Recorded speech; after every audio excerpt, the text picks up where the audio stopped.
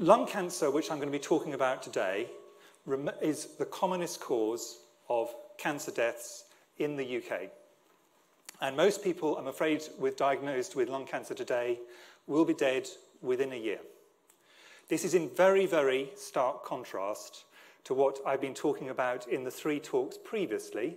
So in the last 3 talks about prostate cancer, breast cancer, and some of the infectious cancers, I was talking about cancers which can either be almost entirely prevented by vaccination, for example, or where treatment is very good. So for most of those cancers, mortality is less than 20%, even well, around 20%, or coming around that period, even at 10 years. So most people will make a full recovery and live a full life.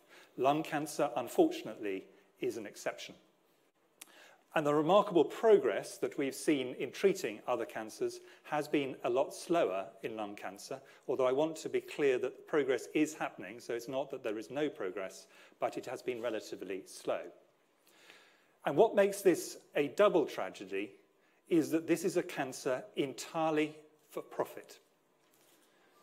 Almost all the people who get this cancer, not absolutely all, as I'll come on to, have got the cancer because an extremely wealthy, incredibly sophisticated marketing industry, the cigarette industry, has got them addicted to cigarettes at a young age and has kept them addicted to cigarettes for the rest of their lives. And then they die. So this should never be a cancer blamed on individuals. This is a cancer created by industry for profit. The other reasons for this cancer, obviously some are just the natural biology, but that's pretty rare. Some is the byproduct of air pollution, and there are some important, and we'll come on to this at the end, industrial cancers, in particular mesothelioma. Now, since this is basically a disease of smoking, I'm going to talk a lot about smoking today. The last 2 talks have been largely about treatment, because these are cancers like prostate where there really is very little we can do to prevent. There is a lot we can do to treat. Here it's reversed. Here the issue is we can do things for treatment, and we'll come on to that halfway through the talk, but there is a lot we can do to prevent. And since the epidemiology of lung cancer is the epidemiology of smoking, that will be the first part of my talk. But to stress, there have been substantial improvements in some of the rarer forms of lung cancer, and many people, including people you or I, certainly I know, are living good lives with lung cancer, so it's not that this is a situation for all situations. It is undoubtedly the case, as we'll come on to, that early diagnosis of cancer would be transformative, because like many cancers, if you pick it up early, the treatment is much more straightforward and the prospects are a lot better. The big field I talked about in the first of these talks in this series on infections, but then on immunotherapy, using the body's own immune system to attack cancer, is moving very fast, and lung cancer is one of the areas it is moving fastest, and I'll talk about that briefly. And the asbestos epidemic, which drives some lung cancer and this other disease, mesothelioma, is reaching its peak in this year of 2020, at least here in the UK. So there are things to be positive about, but to be clear, this is the biggest killer by some distance, and it is largely unnecessary. So lung cancer in both men and women here in the UK, and this would be true in most industrialized countries, is the second most common cancer.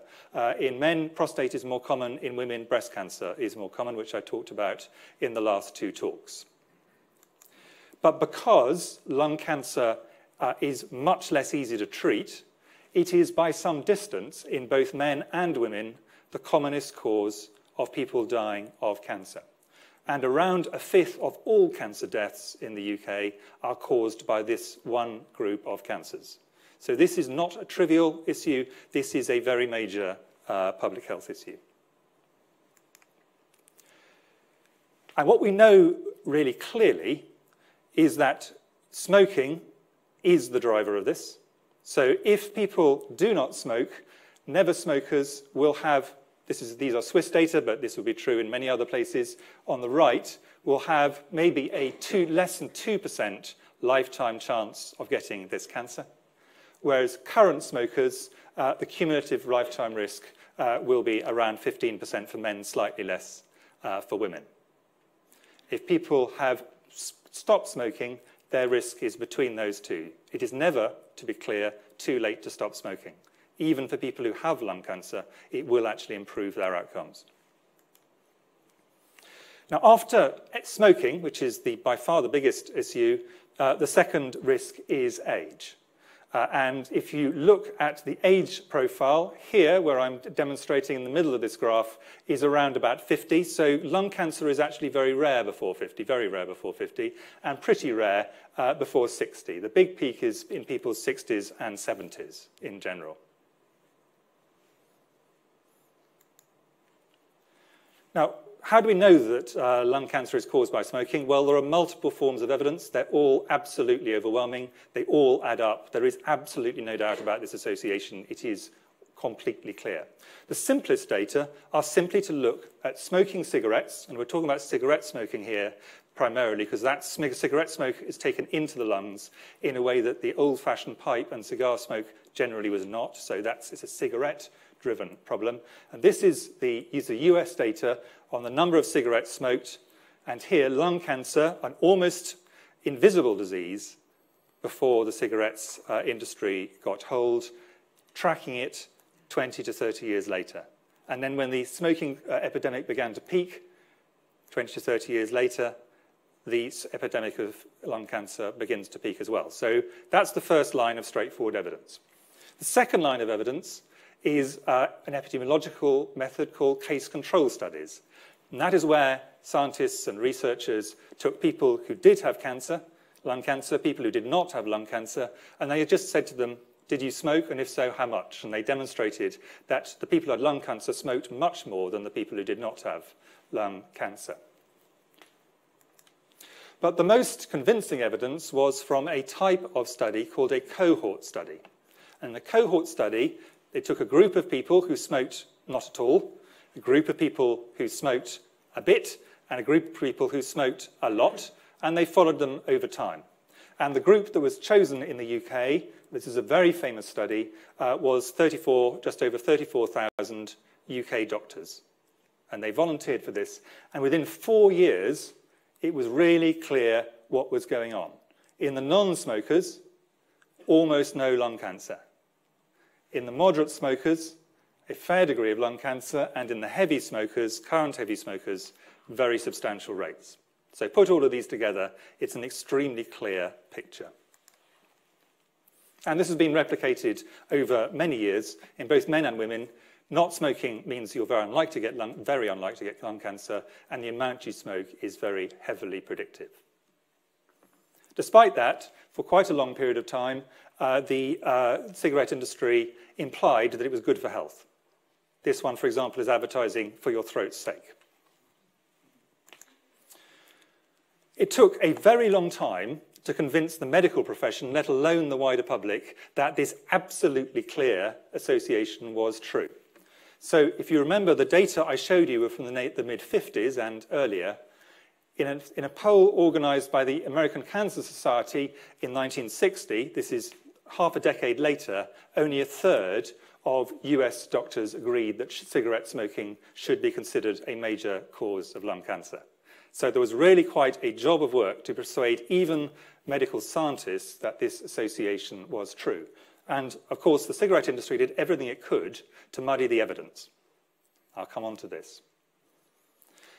Most of what the tobacco industry tried to do, because their own scientists told them this was true, and internal documents that have turned up in court cases since then have demonstrated they knew this in advance of anybody else, was to try and make sure this science was labelled as speculative, uncertain, no one really knows, science produces different answers, all the kind of things you sometimes hear in other areas of science now. And when you hear that, sometimes it's true, and sometimes, as here, it was because there was a concerted attempt to try and make something appear speculative when it was clear that it was, in fact, very clear. And the thing which in the US really turned the tide was a report by the US Surgeon General, a post that's got some similarities to a post that I hold, in a report called Smoking and Health in 1964. And that really was the point when the medical profession finally accepted that this association could not be ignored, and it was overwhelming.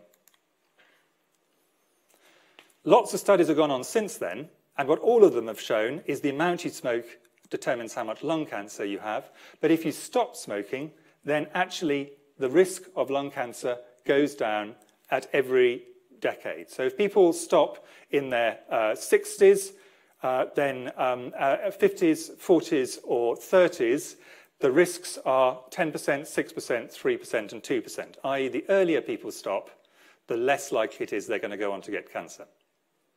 So stop early is good, stop late is good, but not quite as good. There was then a systematic, coordinated, and extremely sophisticated attack on science by the cigarette industry. I have no doubt that many good men and women left the cigarette industry at that stage, deciding that they did not wish to spend the rest of their life killing their fellow citizens. Those who were left decided that they were going to undermine the science at every turn and use junk science and the law courts to try and undermine any attack on their ability to make a profit out of killing their fellow citizens. And that is what they did. And I can give multiple examples of this, and they've all come out of court cases where they've had to reveal their own internal documents. This is not speculation. These are accepted court documents, things. There was a sustained attack on science, and it continues. Here, for example, is a quotation from the World Health Organization, which is under constant attack from the cigarette industry, usually covert. Initially, the attempts were to undermine data showing that smoking caused lung cancer. Then there was a sustained attempt to undermine data showing that second-hand cigarettes, where if I smoke, I make it more likely you will get lung cancer, were true. The data were very convincing. And then every time there's been an advance in public health, the cigarette industry will try and undermine the science behind that. It's a completely consistent pattern, and it continues to this day. Now, this is not to say that the cigarette industry is anti-science. The cigarette industry has some superb scientists in the sense of good at science, not necessarily, I'm not saying anything about their morals one way or the other, working for them, including very, very sophisticated social scientists. And importantly, they worked out what was the right message to make sure that people did not give up on this incredibly dangerous product that was likely to give them lung cancer and a bunch of other diseases we'll come on to. And what they found was it was no longer possible for them to make the case that these were harmless to health. People basically accepted these were bad for health. But most people believed that the risks would not apply to them, and in particular, they believed that they would not become addicted. Because the basic model for the cigarette industry is get very young people, ideally children, if not teenagers, and if not teenagers, young adults, addict them early, and what they'll find is that they can't come off the cigarettes, and then they're with them as unwilling customers for life. Because remember, most people who smoke wish they did not. Most people, 70% in this country. And what they found was the desire to quit and actually carrying it out are two quite different things. Because nicotine, one of the components of cigarettes, is incredibly addictive if people use it for more than a few weeks. And this is more so, actually, in younger people for a variety of reasons. Despite this, the cigarette industry, and I've used relatively old examples here, but they went right up until there was a ban on them, used incredibly sophisticated market segmentation. If you wish to have an object lesson in how you segment a market in perfect ways, using exactly the same product, which is basically dried leaf rolled in paper that will kill you. It's not a great sales prospect, but they managed, and they had an advertising strategy for women who were independent, and another one for women who wanted to stay at home, and another one for men who thought they were macho, and another one for men who thought they were clever, and so on. And they would target every single brand and every single advertisement in a market segment, so everybody had a cigarette and an advertising strategy for them. Often implying, initially, that it was doctors and nurses who were pushing this, that it was very, very healthy. If you wanted to be sporting and not fat and slothful, then you should smoke. And of course, always ending with a happy ending. and pushing the message, which they still push, you're always in control. They always push that message, and it is a complete lie. The reality is that 70% of smokers want to quit, but cannot.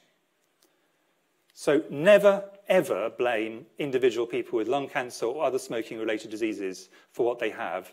One of the wealthiest industries in the world has deliberately addicted to them, to one of the most addictive products, and kept them there until they die. And of course, lung cancer is not the only thing that smoking does, although that's the thing I wanted to talk about today. It also causes heart disease, stroke, dementia, multiple skin problems, impotence in men, gangrene, people having legs amputated, and all these other cancers as well, for starters. Smoking, I can say with some confidence, is not good for you. Sadly, the cigarette industry targeted children and teenagers, initially overtly, and then covertly. So in the days before it became unacceptable to, they were completely straightforward about it. School days are here, and that means big tobacco business of somebody. Let's get it. That's R.J. Reynolds. The base of our business is the high school student, another cigarette company. Since it became clear these were dangerous, they have had a consistent policy of deploring in public, but in reality undermining measures to stop children smoking. Consistent, very, very long efforts.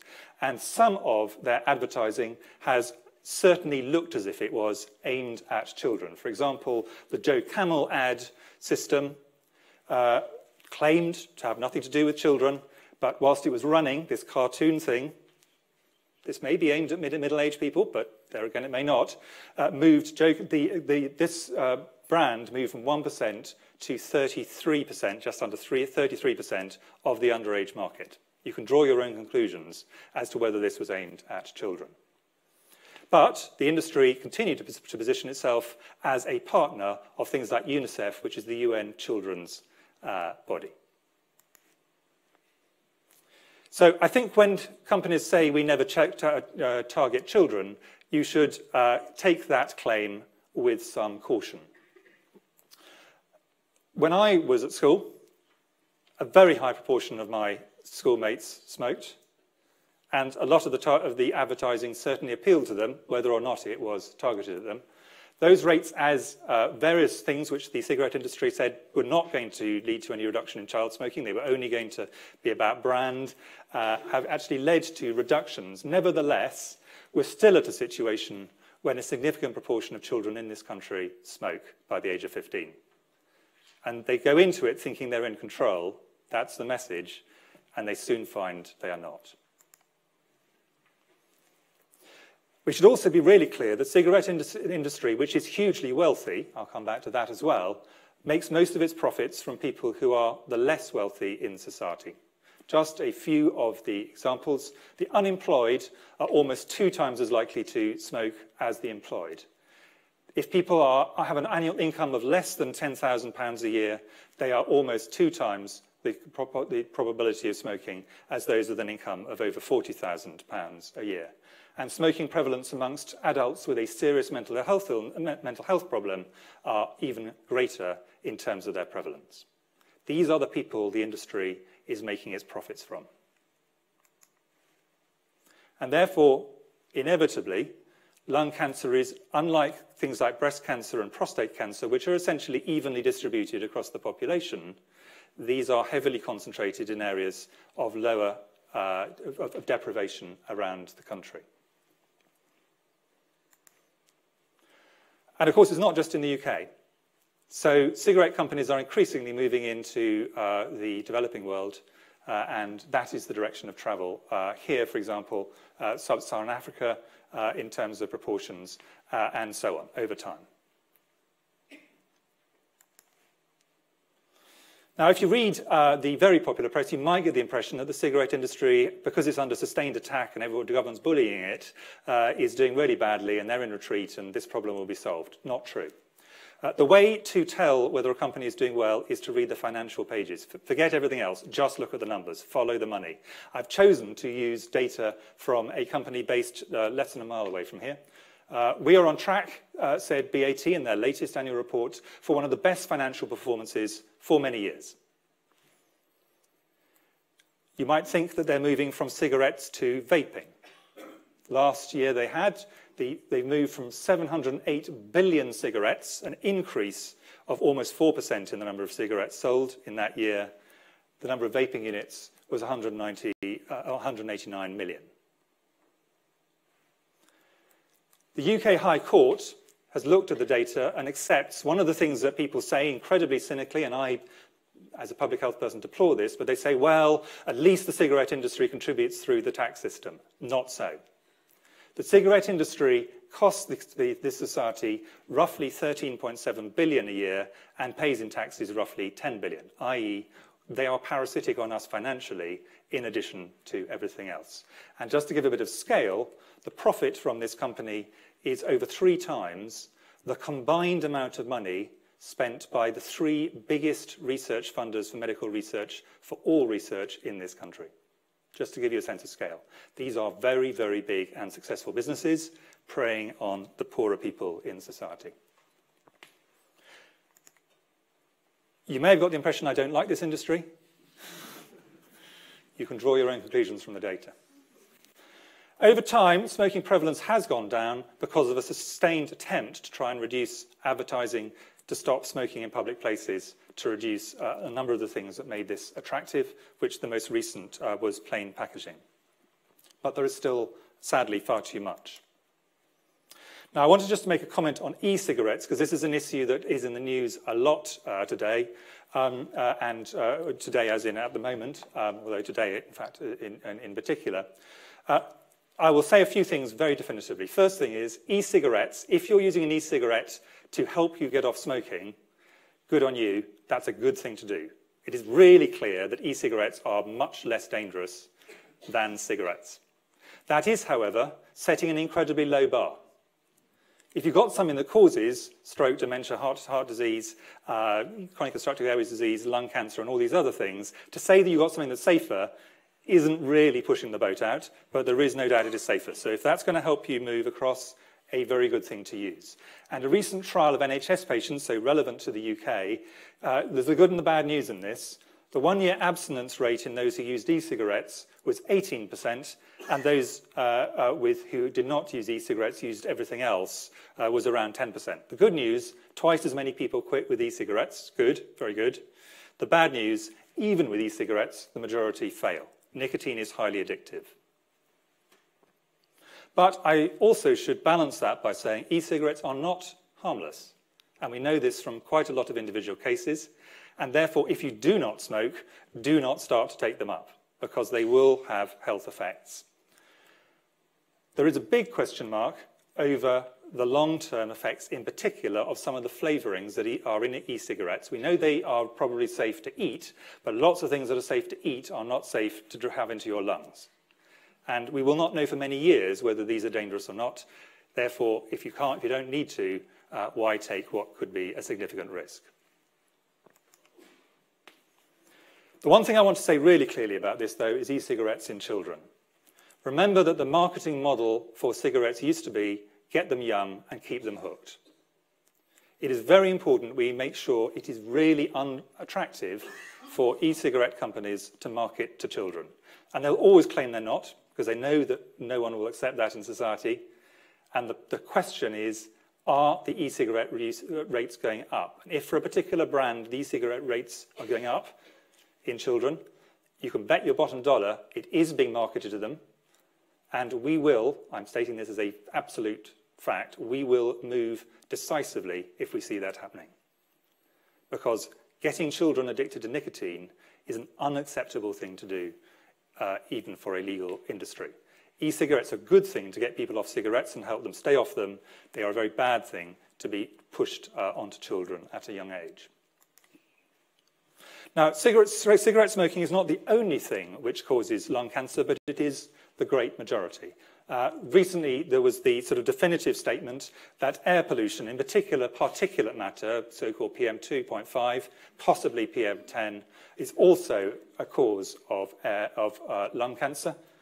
And indoor air pollution, And a lot of that comes from vehicles and other things. So I gave a talk about air pollution a while ago. Certainly something we need to get on top of for many reasons. Indoor air pollution is an issue, of which the biggest cause remains other people's cigarette smoke. And then there's a natural hazard, something called radon gas, which is a real hazard in particular parts of the world. But the majority is still smoking by some distance. And finally, before I start to move on to treatment, two slides just to make a little bit of a biological and then a sociological point. The biological point is that there is roughly a 30-year time lag between reductions in smoking and starting to see reductions in mortality. So because smoking in men peaked earlier than in women, but a much higher peak, lung cancer rates have begun to come down in men.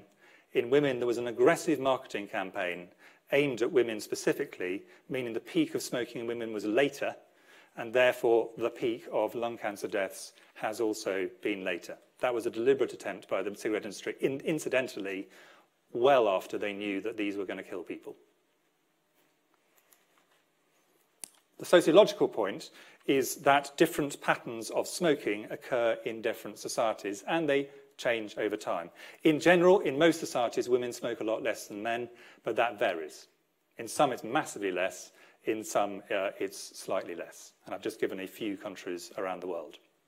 So that's the cause of lung cancer, our biggest killer by far in terms of cancers. And I think it's well worth reflecting on that when we look at the next section. So now on to symptoms, diagnosis, and treatment. Unfortunately, well, fortunately in one sense, but unfortunately in another, the symptoms of lung cancer are very vague and non-specific until people are really quite advanced in their disease. So once they start, they tend to include persistent cough, cough with blood, being short of breath, having fatigue and weight loss, shoulder and chest pain because of trapping of some nerves or irritating some nerves, and a variety of specific symptoms. This one here on fingers is something called clubbing. This one here is something called Horner's syndrome. You can see the eyes are different with the eyelids. The thing with all of these is they often occur quite late in the disease.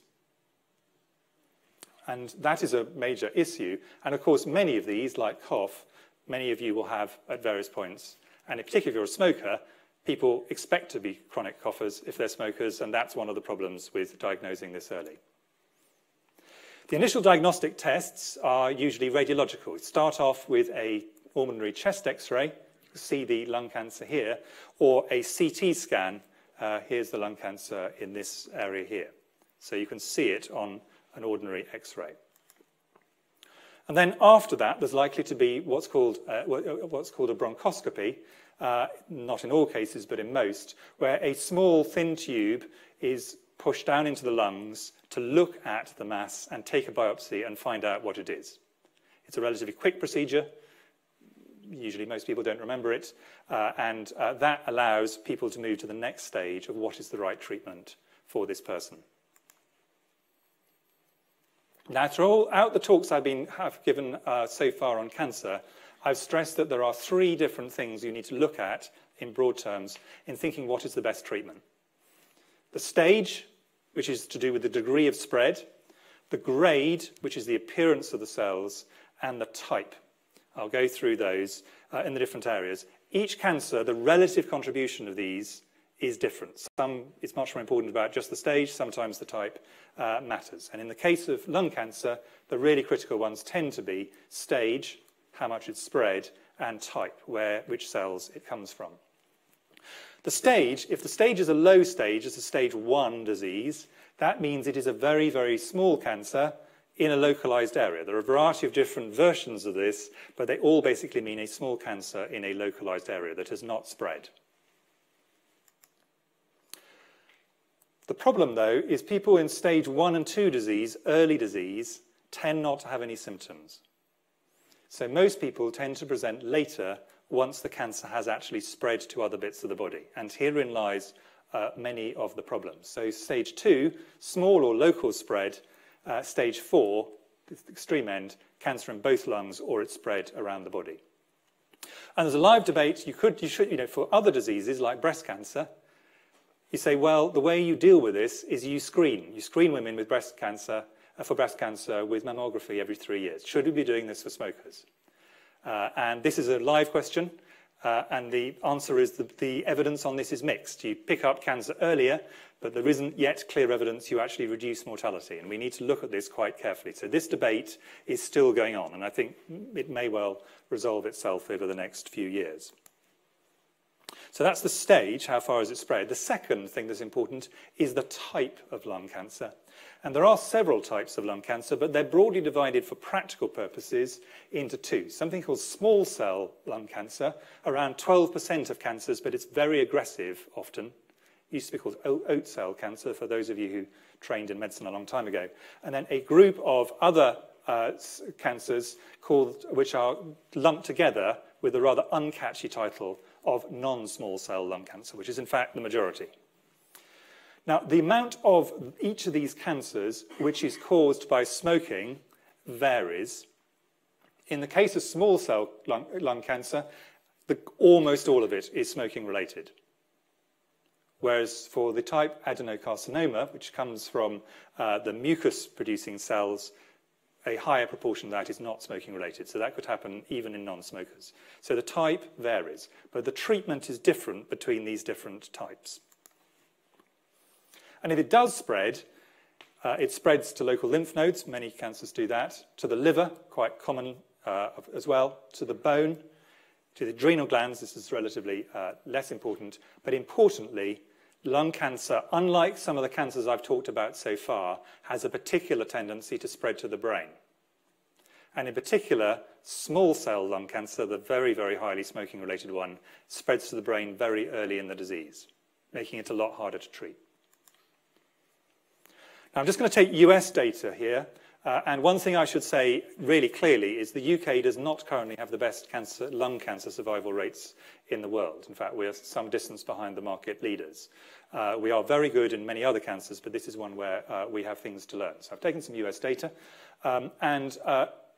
First thing to say, in the US, more people die of lung cancer than breast, prostate, and colon combined. Still a big killer.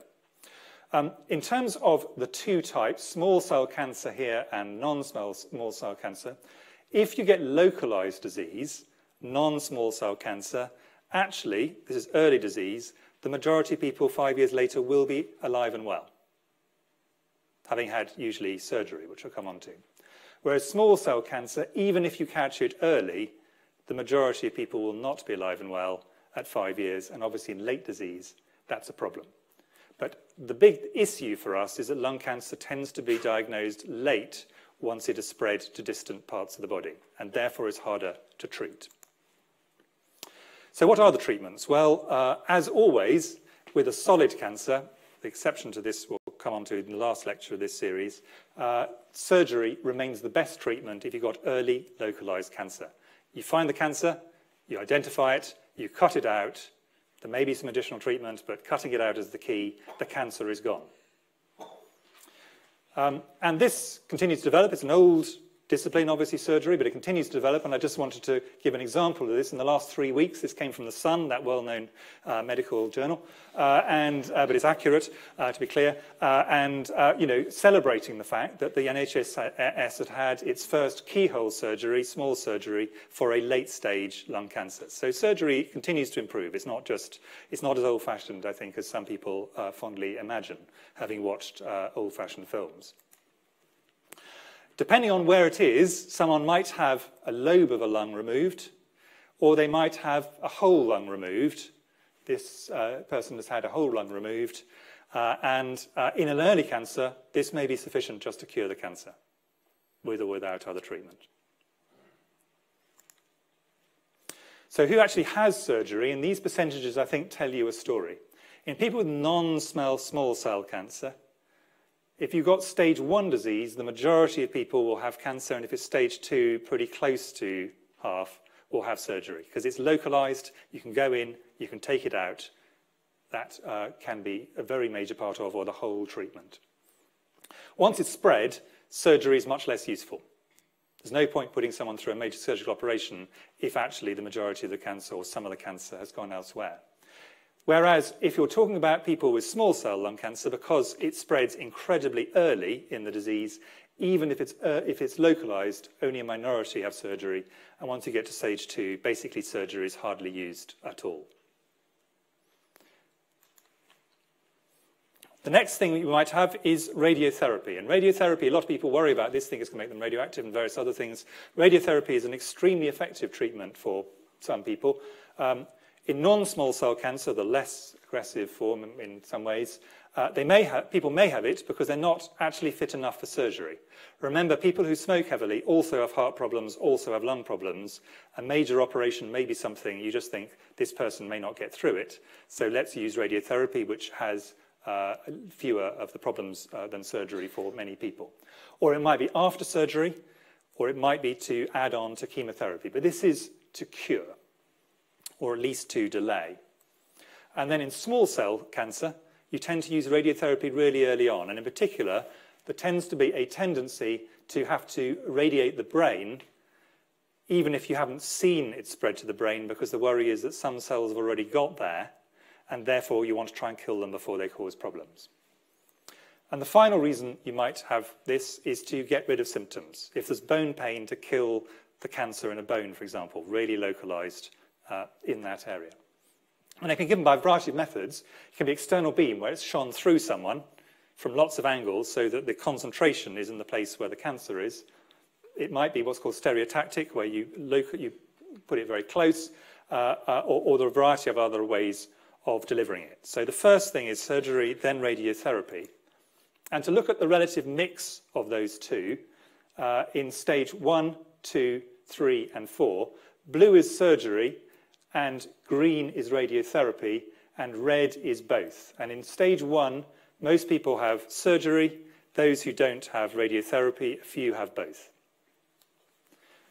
2, radiotherapy starts to creep in a bit more. By the time you get on to stage 3 and 4, radiotherapy becomes a much more important part of treatment. And then there are other ways you can locally destroy cancer cells, usually to deal with symptoms, in fact, and they involve putting a bronchoscope back into the lung and then using either microwaves, pretty similar actually to what you do to heat up a cup of tea, but rather more localized, radiotherapy, laser therapy, where you actually shine a laser and burn it, diathermy, which is physically burning it using a probe, or what's called photodynamic therapy. Photodynamic therapy is when you give a drug which is activated by light. The drug's throughout the body, but it's activated in the area you shine the light at in the lung, and so the drug actually works, but only in the localized area which the light is shone at. So it's a very clever development in terms of getting a concentration of drug exactly where you want it, and not in any other place. So it's a definite improvement. So surgery, radiotherapy. Third thing is chemotherapy.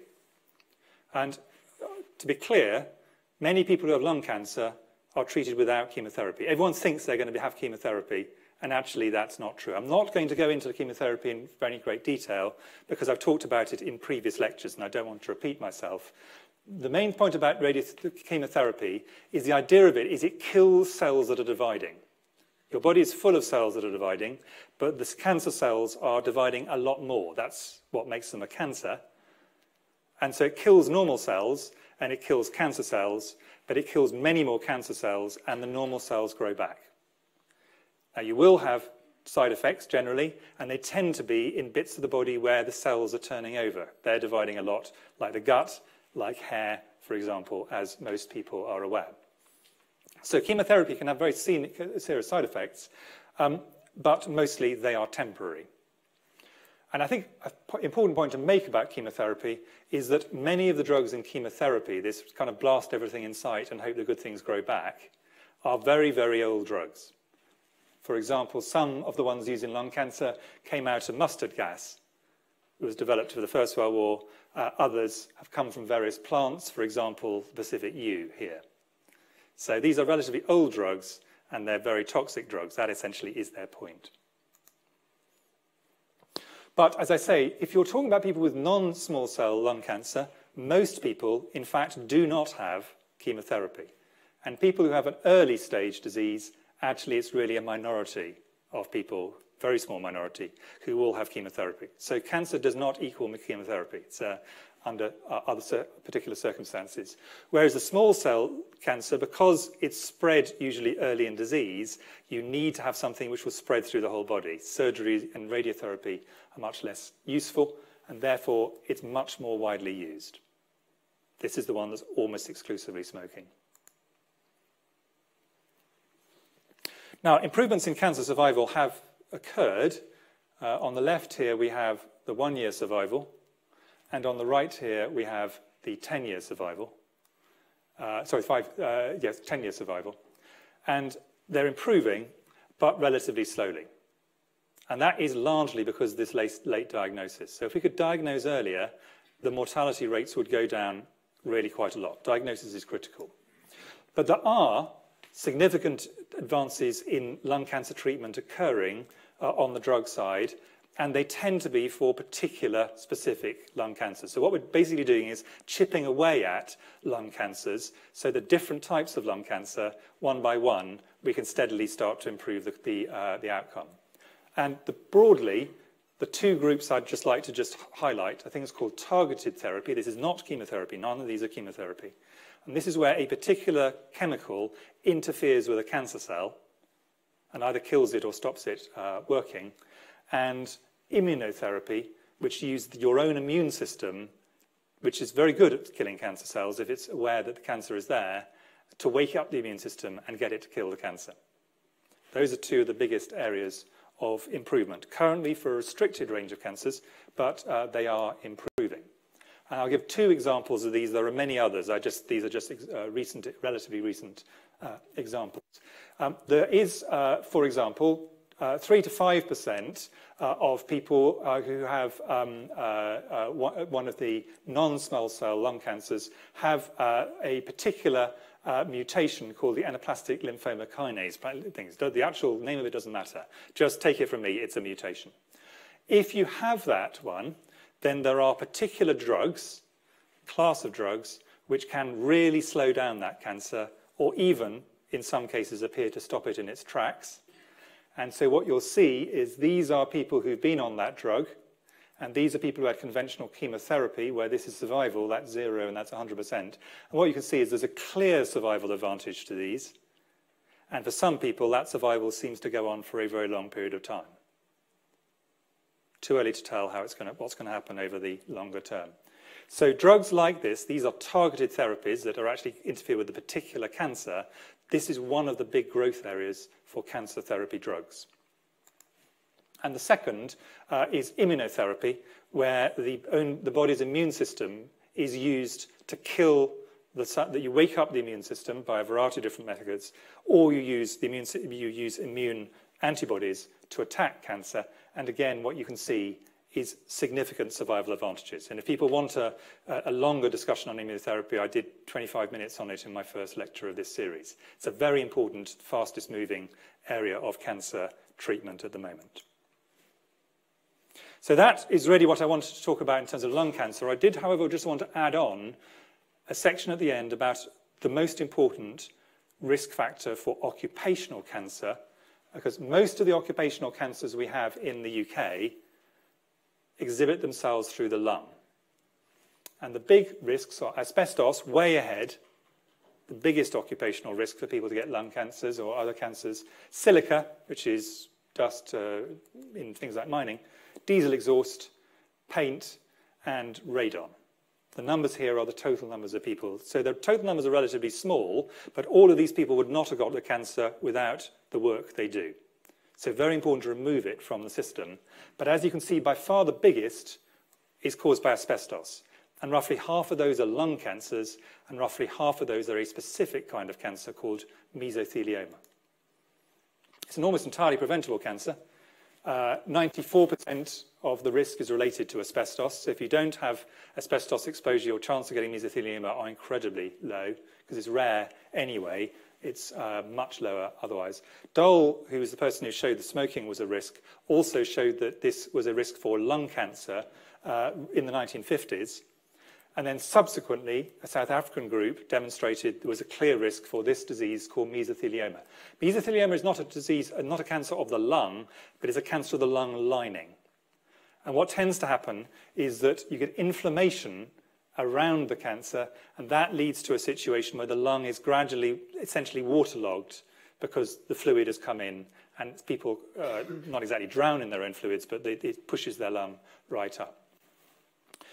Rather like with smoking, the medical profession were quite slow to realize what a threat this was. So 1955, Dole's work, 1960, early 60s, mesothelioma.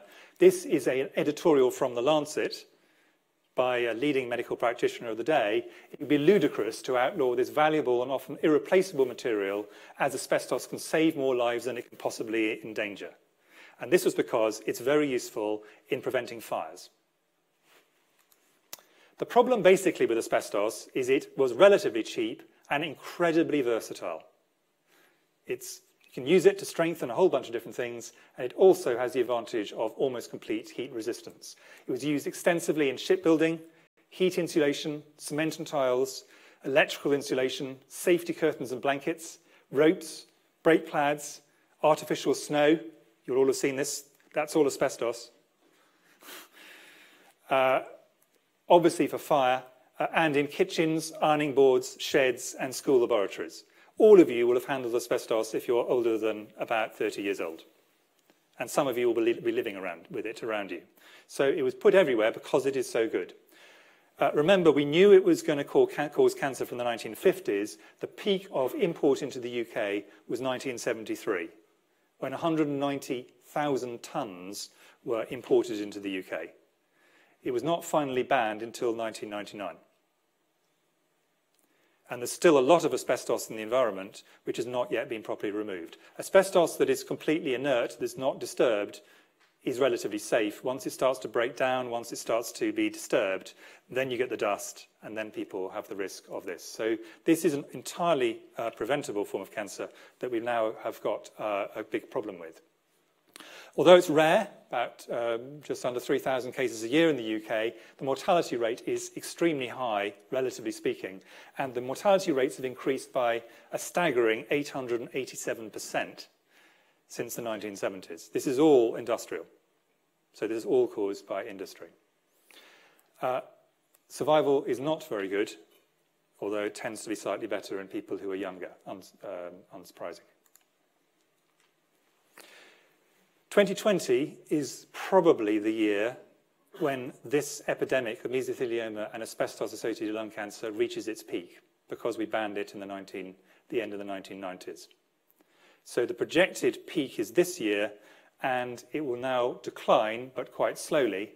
And depressingly, more people will be dying of mesothelioma on the day I retire, provided the government does not push out retirement age to a really extraordinary extent, than on the day that I entered medical school. So we've seen this peak go up, and it's been quite depressing to watch.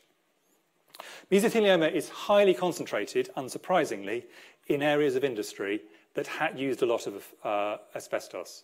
So in particular, areas where there was shipbuilding and where people who are in the construction industry tend to live. Smoking is a cofactor, so if you smoke and have asbestos exposure, you're more likely to get both of these diseases.